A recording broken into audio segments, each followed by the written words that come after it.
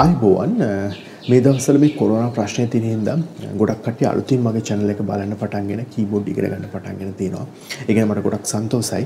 මොකද ඔයගොල්ලන් ලෝකෙ කොහේ හිටියත් මේ දවස්වල පුළුවන් නම් ගෙදරට වෙලා ඉන්න මේ ප්‍රශ්න විසඳනකම් එහෙම අලුතින් join වෙච්ච කට්ටිය කීප දෙනෙක් මට කතා කරලා මෙන්න මේ වගේ ප්‍රශ්න කීපයක් මගෙන් ඇහුවා.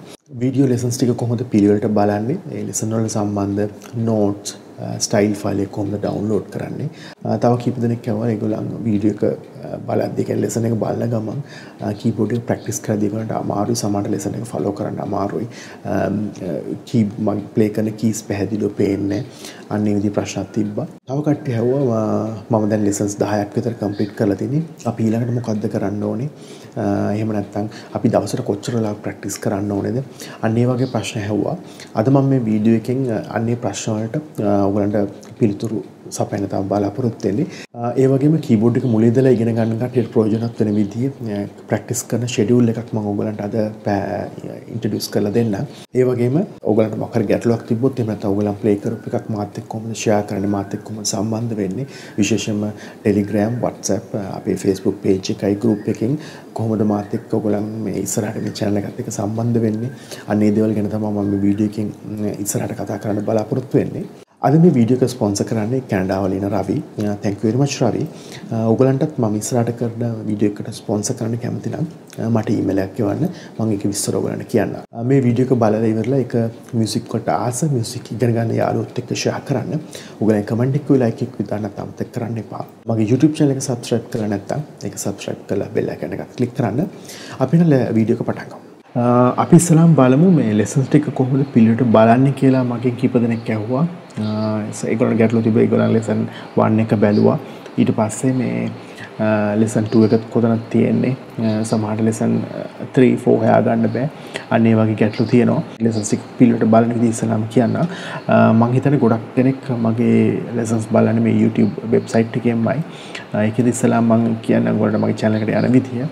ඉස්සලාම ඔයගොල්ලන් දිලීප 1980 කියලා සර්ච් කරන්න. ඒතකොට ඔයගොල්ලන්ට මේ ඉස්සලාම හම්බෙන රිසල්ට් එක තමයි මගේ page එක තියෙන්නේ. ඔයගොල්ලන් ඒක click කරාම මගේ home page එකට යනවා. home page එකේ පළවෙනිට තියෙන playlist එක තමයි මේ keyboard එක මුලින් ඉඳලා ඉගෙන ගන්න ඕන කට්ටියට තියෙන lessons ටික මම පිළිවෙලට දාලා තිනවා. අන්න ඒක click කරාම මෙතන පේනවා මේ lessons ටික පිළිවෙලටම මම අද වෙනකොට කරලා තියෙන හැම lesson එකක්ම පිළිවෙලට පල්ලයට දාලා තිනවා.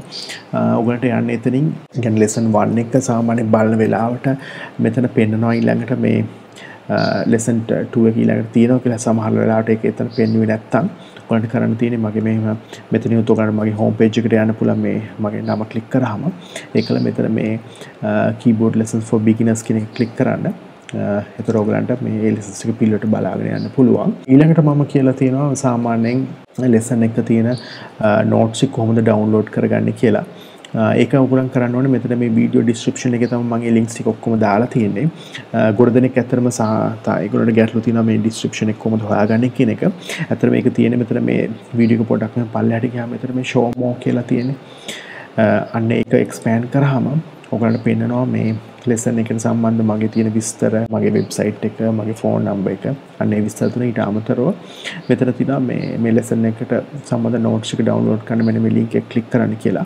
ඔයගොල්ලන්ට ඒ link එක click කරාම ඒ PDF file එක download කරන option එක හම්බ වෙනවා. දැන් මම use කරන්නේ මේ Chrome කියන web browser එක. ඒතර ඔයගොල්ලන් මෙන්න මෙතන මේ විදිහට මේ arrow එකක් තියෙන මේ download කියලා එක වැටෙනවා. අන්න ඒක click කරාම ඔයගොල්ලන්ට මේ file එක download වෙනවා. ඊට පස්සේ ඔයගලන්ට පුළුවන් මේ ෆයිල් එක ඕපන් කරලා එක්ක print එකක් ගන්න. එහෙම නැත්නම් ඔයගලන්ගේ වෙන tab එකකට ඒ ටික save කරලා තියාගන්න. ඒ වගේම මම lessons වල කියන සමහරට මම lesson එක සම්බන්ධ drum beat එක download කරන්න. එහෙම නැත්නම් voice file එක, එහෙම නැත්නම් multipad file එක. අන්න එහෙම download කරන්න තියෙනවා. මෙන්න ඒකත් මෙන්න මෙතන මම සඳහන් කරලා තියෙනවා. ඒතර මේ lesson එකේ මේ lesson number 2 වල style එක download කරන මෙන්න මේ link එක click කරන්න. මේක click කරාම ඇත්තට මේ විදිහට මේ unable to play this audio file කියලා වැටෙනවා. මොකද මේක ඇත්තට මේ STY කියන්නේ මේ keyboard එකේම file extension එකක්. කියන්නේ keyboard එකේ විතරයි ඒක read කරන්නේ. ඒකයි මම මේ error message එකක් එන්නේ. ඒකද මේකට බය වෙන්න එපා. ඔයගොල්ලන් කෙලින්ම මේක මේ download කියන එක press කරන්න. ඊට පස්සේ මේ file එකත් මෙතන download වෙනවා. දැන් මේක ඔයගොල්ලන්ට මෙතන open කරන්න බෑ.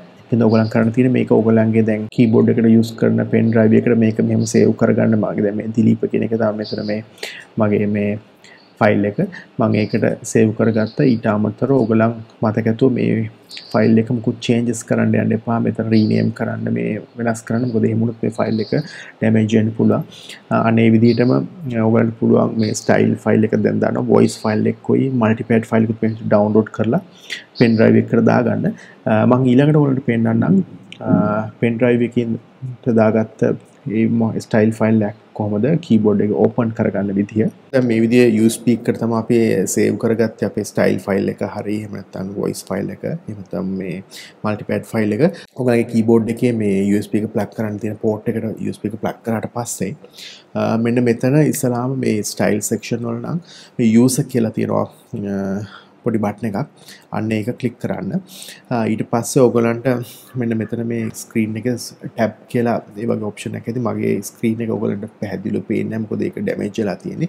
මම හින්දා ඒක ගොඩක් ફોකස් කරන්නේ නැහැ. අන්නේ ටැබ් එකට දැන් මෙතන යූසර් කියන එක සිලෙක්ට් කරලා මේ ටැබ් වලින් මෙතන ඉස්සලාම් ප්‍රීසෙට් කියලා තියෙන නිසා යූසර් කියලා තියෙනවා. ඊට පස්සේ USB කියලා තියෙනවා. දැන් USB එක ප්ලග් කරලා නැත්තම් මෙතන USB කියන එක පේන්නන්නේ නැහැ. ඒතර ෆස්ට් ස්ටෙප් එක තමයි ඔයගලන් වඩා හොඳයි ඕගන් එක ඕෆ් කරලා USB එක ප්ලග් කරන්න ඊට පස්සේ ඔන් කරන්න. ඊට පස්සේ මෙතන මේ ටැබ්ස් වලින් මේ USB කියන ඒ පේජ් එකට යන්න. මේ ඔප්ෂන් එකට යන්න. එතකොට ඔයගලන්ට පේනවා ඔයගලන්ගේ USB එකේ තියෙන එක එක ෆෝල්ඩර්ස්. මම කෝ අර කැමති නම් ස්ටයිල්ස් කියලා වෙනම ෆෝල්ඩර් එකක් හදාගන්න. එතකොට ඔයගලන්ට එතෙන්ට කෙලින්ම යන්න පුළුවන්. මෙන්න මෙතන මේ තියෙන ABCDF. එහෙම නැත්නම් මේ වීල් එකෙන් ඔයගලන්ට පුළුවන් ඒ USB එක ඇතුළේ තියෙන ෆයිල් සර්ච් කරන්න. ඒතර ඔයගලන්ට හරිය එක ආවට පස්සේ ෆෝල්ඩර් එකක් සිලෙක්ට් වුණා තාපෝ ඒක ක්ලික් කළා. ඒතර ඒක ඇතුළේ තියෙන ෆයිල්ස් වලට තෝරලා යන්න පුළුවන්. ඒකල හරි ෆයිල් එක අරන් මෙහෙම සිලෙක්ට් කරන්න පුළුවන්. අන්න ඒතර මේ ෆයිල් එක මෙහෙම සිලෙක්ට් කරලා ඒතර ඒක හයිලයිට් වෙනවා.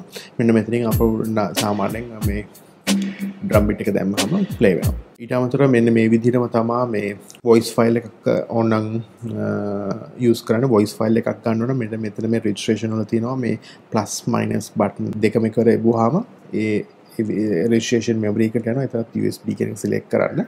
ඊට පස්සේ ඔයගලන්ට අවශ්‍ය වොයිස් ෆයිල් එක මෙතනින් සිලෙක්ට් කරාම මේකේ ඒ වොයිස් ෆයිල් එක තමයි ප්ලේ වෙන්නේ.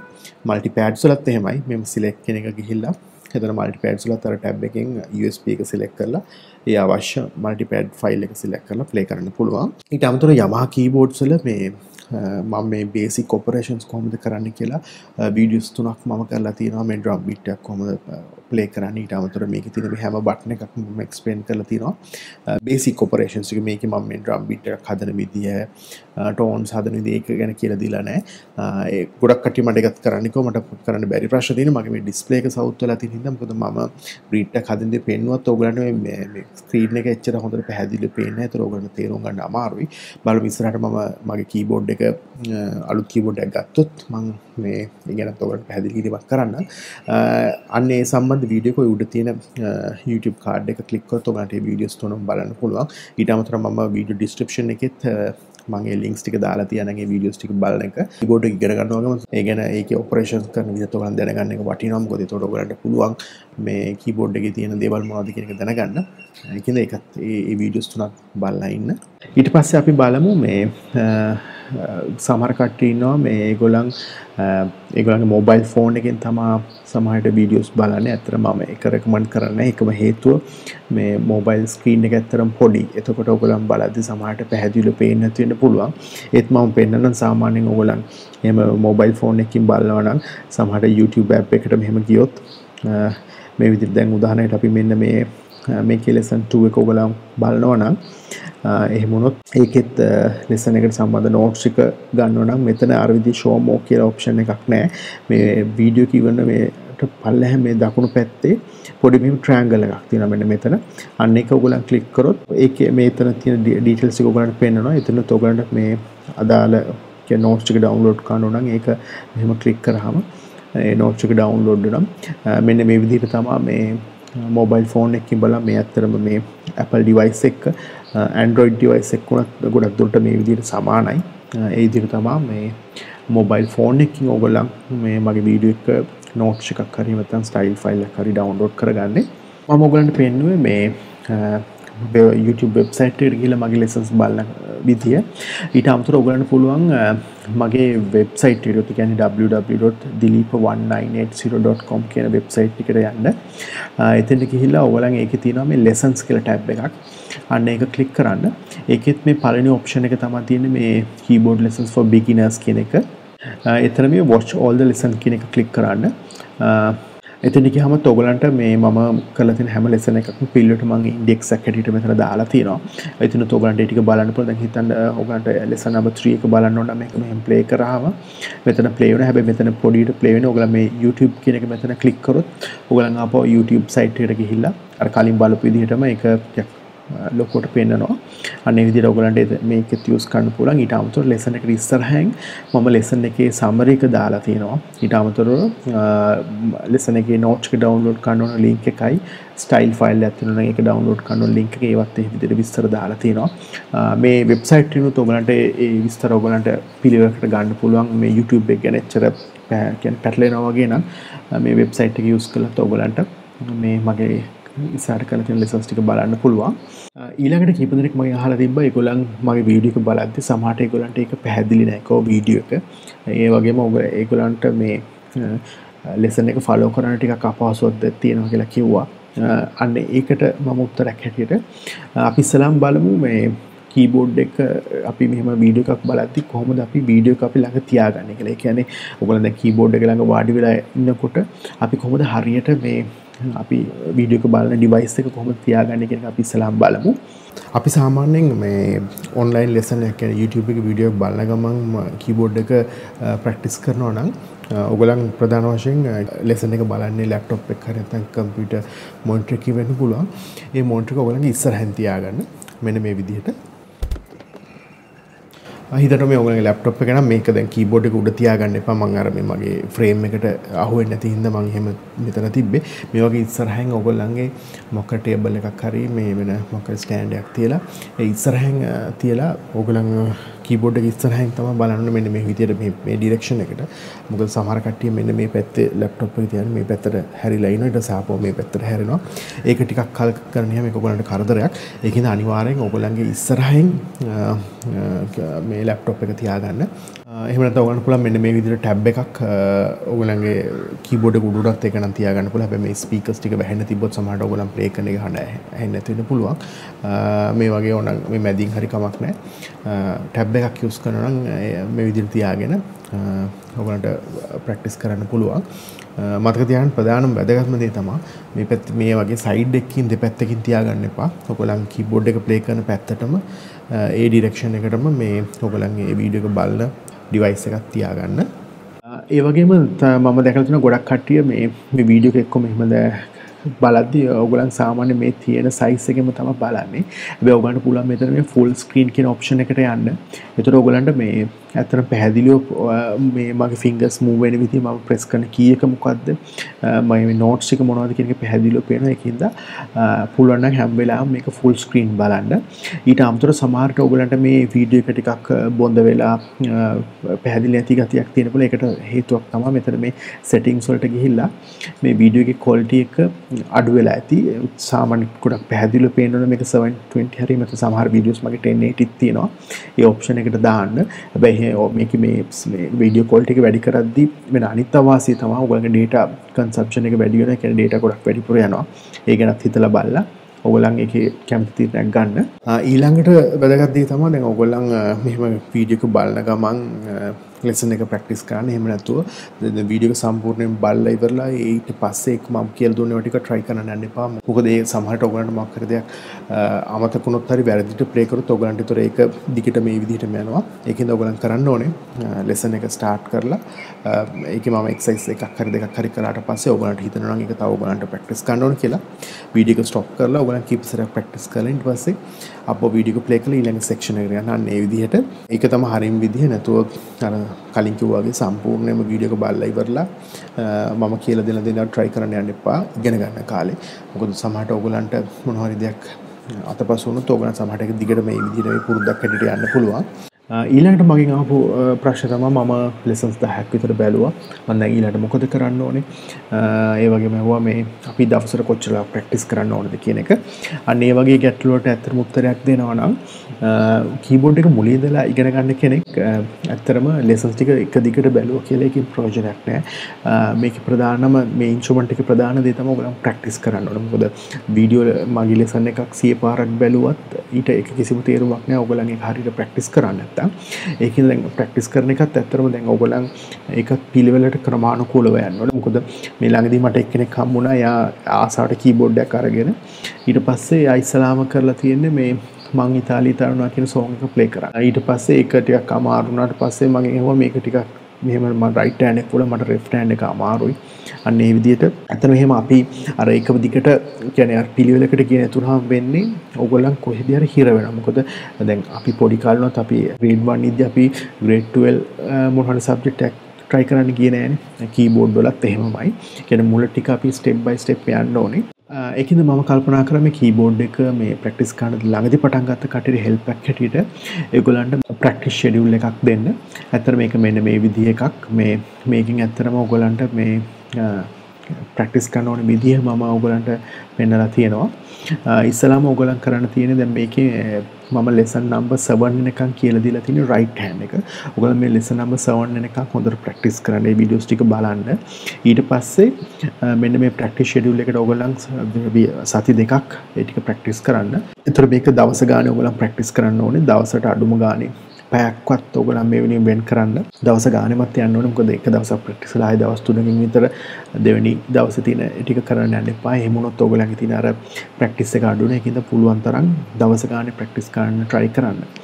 පැයක් කියන එක ඔයගොල්ලන්ට ඕන නම් දවසේ උදේ වරු පැය භාගය, හවස වරු පැය භාගය වගේ ඔයගොල්ලන්ගේ තියෙන අනිත් වැඩත් එක්ක ඒක arrange කරගන්න. ඒතර මේකේ මේ first day එකේ මම දාලා තියෙන exercise number 1 2 3 4 යනකම් practice කරන්න. ඊට පස්සේ ඒක ඔයගොල්ලන්ට complete කරනකොට ඔයගොල්ලන්ට එහෙනම් මේක mark කරන්න පුළුවන්. මේ file එක කියන්නේ මේ practice schedule එකත් මම ඔයගොල්ලන්ට download කරන්න link එකක් video description එකේ දාලා තියන්නම්. ඊට පස්සේ day 2 එකට ගියාම ඒක exercise 5 to 8 practice කරන්න. අනේ විදිහට මම මේ day 3 වලට එහෙම දාලා තියෙනවා. ඊට පස්සේ after 7 days වලින් second week එක අපි පටන් ගන්නවා. ඒතර second week එකේ මම ගොඩක් simple songs ඔයගලන්ට practice කරන්න කියලා තියෙනවා. මේකෙත් ඇත්තටම ඔයගලන් try කරනවා right hand එක විතර. මොකද අපි lesson number 7 වෙනකන් ඉගෙනගෙන තියෙන right hand එක විතරයි. මොකද right hand එකකින් මෙන්න මේ සින්දු ටික ඔයගලන් practice කරන්න. මේ lessons වලටත් මම links ටික video description එකේ මම දාලා තියන්නම්. එහෙම නැත්නම් මගේ වෙබ්සයිට් එකට ගියොත් ඔයගලන්ට මේකේ මේ අපෝ lessons වලට ගිහිල්ලා ඒ page එකේ පල්ලෙහාට ගියාම ඔයගලන්ට මේ lessons ටික ඔක්කොම හොයාගන්නත් පුළුවන්. මේ හැම lesson එකක්ම මෙතන මම දාලා තියෙනවා. අන්න ඒ විදිහට ඒ lessons ටික practice කරන්න. මේ සමහර lesson දැන් මේ Malata Babareku Se, Olu Pipi වගේ lessons මම අවුරුදු 10කට විතර කලින් කරපු lessons. ඒ කාලේ මේ සමහරට මේ වීඩියෝ වගේම audio quality එකත් ටිකක් අඩුයි. මොකද ඒ දවස්වල මම කරේ නිකන් මේ normal කැමරාවකින් මේ audio එකයි video එකයි දෙකම capture කරන එක. ඒ වගේම සමහරට මේ camera angles, lighting ඒ වගේ ටිකක් එච්චර quality එක තිබ්බේ නැහැ. ඒකින්ද ඒ ගැන පොඩ්ඩක් ඔයගොල්ලන් බෑ කරලා මේ මට සමා වෙලා මේ පොඩ්ඩක් ඒ lessons එක try කරන්න. සමහරට ඒගොල්ලෝ ඔයගලන්ට මොකක් හරි ගැටලුවක් තිබ්බොත් මට message එකක් දාන්න. අන්න ඒ විදිහට ඔයගලන් මේ lessons මේ සින්දු මම දවස් 7ට සින්දු 7ක් දීලා තිනවා. මෙන්න මේ ටික ප්‍රැක්ටිස් කරන්න. ඊට අමතරව ඔයගොල්ලෝ දන්න වෙන සින්දු තියෙනවා නම් ඒවත් ගොඩක් සිම්පල් සින්දු නම් ඒවත් ප්‍රැක්ටිස් කරන්න. ඊට පස්සේ මේක ඔයගලන්ට කම්ප්ලීට් කරන්න පුළුවන් වුණොත් මේකේ ෆීඩ්බැක් එක මට ඔයගලන් දෙන්න එක්ක.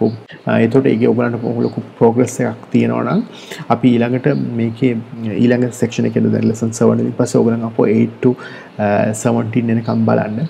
ඊට පස්සේ ඒ තියෙන left hand එකෙන් තමයි මම ගොඩක් ඒකේ focus කරලා තියෙන්නේ. මට ඒතකොට ඒකටත් ඔයගලන්ට schedule එකක් දෙන්න පුළුවන්. එහෙම නැත්නම් ඔයගලන් ඒකත් practice කරලා බලන්න පුළුවන් අපිට කොහොමද ඔයගලන් මේකේ progress එක කියලා.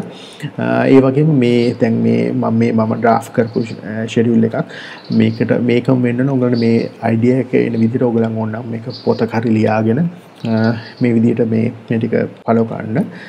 ඊළඟට කීප දෙනෙක් මගෙන් අහලා තිබ්බා මේ කොහොමද මාව contact කරන්න කියලා. ඔයගලන්ට පුළුවන්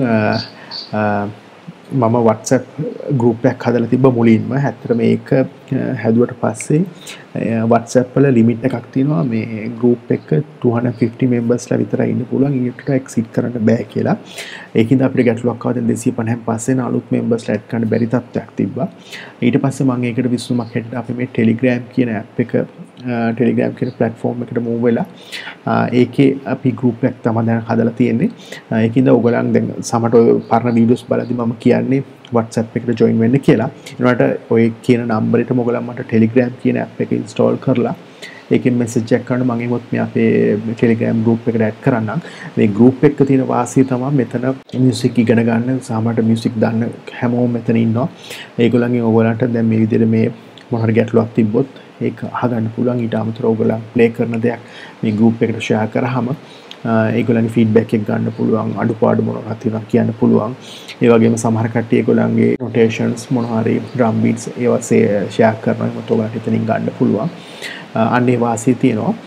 ඊට අමතරව මේ groups වල දැන් WhatsApp group එක පටන් ගත්ත කාලෙත් අපිට තිබ්බ ගැටලුවක් තමයි සමහර වෙලාවට music වලට අදාළ නැති දේවල් සමහර කට්ටිය එතන share කරනවා අනවශ්‍ය දේවල්.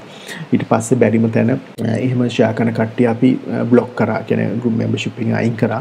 මොකද සමහර කට්ටිය politics ගැන එහෙම නැත්නම් ආගම ගැන නොයෙකුත් දේවල් ගැන ප්‍රශ්න මෙතන discuss කරන්න ගියා.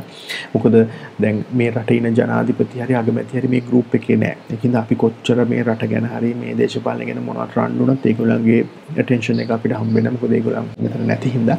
ඉතින් ඒ වගේ තේරුමක් නැති දේවල් මෙතන share කරන්න එපා. එහෙම වුණොත් එන්නේ මම ඕගලන්ව membership එකෙන් අයින් කරනවා.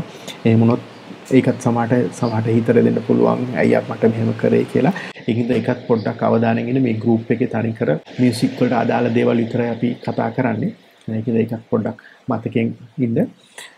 ඒ වගේම තාමත් ගොඩක් කට්ටිය මේ Facebook මේ WhatsApp කියන app එක තමයි ගොඩක් famous.